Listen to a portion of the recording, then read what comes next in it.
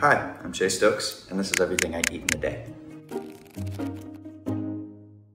The first thing I do when I wake up is nothing. I usually sit around and stare at the walls and try to let my brain reboot. After I do that, I drink water. I drink probably 2 cups in the morning, and then I drink coffee.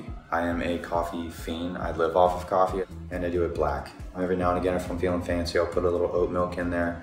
Every now and again, I'll have a cup of tea, like an Earl Grey, or if I'm feeling fancy, I'll do a little citrus tea, and at night, chamomile. I mean, Drew, Maddie, and I sometimes will do hot toddies, which is fun. So we've done that with chamomile at the end of the night, a little chamomile, honey, lemon, and whiskey. And that's pretty great. So I usually don't eat first thing in the morning, but if I do, it's usually one of 2 things. So I have like a little avocado toast. I'll do an egg. I usually do my eggs over medium, so nice little runny yolk, lightly salted, a little bit of pepper. And then I just started doing this. It's a brioche bun, so I'll do the bottom of a bun, and I'll take a grill pan. Learned this from Anthony. Throw it on a grill pan. Yes, it takes a little bit longer than putting in a toaster, but I love having that char and the little grill marks. And then from there, I usually get a little avocado, put it on top of the brioche bun, slide that egg on top, and then top it off with a little red pepper flake. And sometimes if I'm feeling fancy, I'll add a little sriracha, but it just depends on the taste buds. If I don't do that, I usually just do like a Greek yogurt and maybe some nuts on top, so like a walnut or a cashew. So what is up next in a typical day?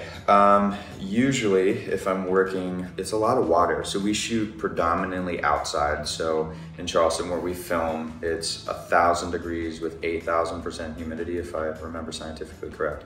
So I usually am just consistently drinking water. I'll add one of those little electrolyte packs in there. Every day I try to find time to work out. Even if I can't work out, I try to get out and get somewhat active, whether it's a walk, whether it's something indoors. Obviously during this whole quarantine period, it's been difficult, but I think it's super important to stay somewhat active. I feel like for me, when I am physically active, my mental body and whatnot feels so much better. So on top of that, my job requires me to wear little to no clothing. So part of my job responsibility is to be somewhat in shape. I mean, I enjoy a good dad bod, but unfortunately, while I'm filming, I can't get away with that. Oh, I am the worst when it comes to getting hangry. I saw the whole bit that Kylie Jenner did about her and Stormi being hangry people. If there was like a face of hangry, that it would be me. I would be the face of hangry. And Stormi has it too, because when that little girl's a little hungry, she turns into a different baby. I'm sorry to break it to you. I'm taking the crown. If you've seen Mark Ruffalo turn into the Hulk in any of the Avenger films, I'm that, but with another 4,000 pounds. It's scary, it's bad. So anyways, I like to be fed. When do I usually eat lunch? Good question. I don't know. It's whenever I feel hungry. Usually if I'm fasting, I try to eat anywhere from around noon to 2 o'clock. And right now I'm kind of in a work mode. So for lunch yesterday, I had a salmon, that was my protein. And then I had a little quinoa salad. I think there was a little bell pepper mixed into the quinoa, which was a nice little flavor touch. And then water. I mean, I just consistently drink water. I'm not a big soda person. I don't drink a lot of sweet, savory beverages. So if I'm not drinking water, then it's usually an alcoholic beverage, which I'm not supposed to have right now because my trainer won't let me. So yeah, no, it was salmon, quinoa salad, bell peppers, and I did sneak in a bag of Cheez-Its. I don't really eat a lot of fruits. I try to stay away from sugar as much as possible. But usually if I'm traveling, my guilty pleasure is like Chick-fil-A. If I'm at home or preparing for something, I usually will try to pack a meal. So for me, I've been working with Sweet Earth, so their awesome bacon burgers have kind of been fantastic. They're super easy to make.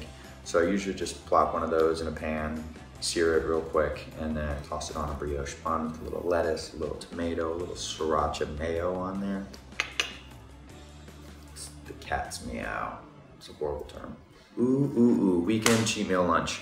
I am a sucker for a good, fat, fried chicken buffalo sandwich. I know I said that wrong, but a buffalo chicken sandwich immediately is one of those things, if I see it on a menu, I can't help myself. So that with like some really good seasoned fries is like, I haven't had a buffalo chicken sandwich in so long. And just thinking about it now is bringing back very vivid memories. I usually eat an early dinner. Last night we had grilled chicken breast, which was chef's kiss. We did that. There was a chickpea and eggplant salad, and then we also did a quinoa with red bell pepper, tomato, and a little bit of cilantro with a little vinaigrette on top, and it was... So, beverage of choice during dinner. Water. I'm boring. I get it. I know. If it's gonna be a fancy schmancy alcoholic beverage, Drew Starkey, gonna give him a shout out. He got me hooked on just Wild Turkey 101. So I usually do that neat. If I'm not drinking whiskey, I usually go with a red wine, a little cab. A late night snack. Yeah, I'm calling myself out here. Cheez-Its, Cheetos, Doritos, Tostitos, Totino's, pizza rolls. What is my #1 cheat meal? Cheesecake. I'm not a big dairy guy, but something about a really good cheesecake just sings to my soul. Well, that's everything I eat in a day, and then some. You can check out Outer Banks on Netflix, and see you later.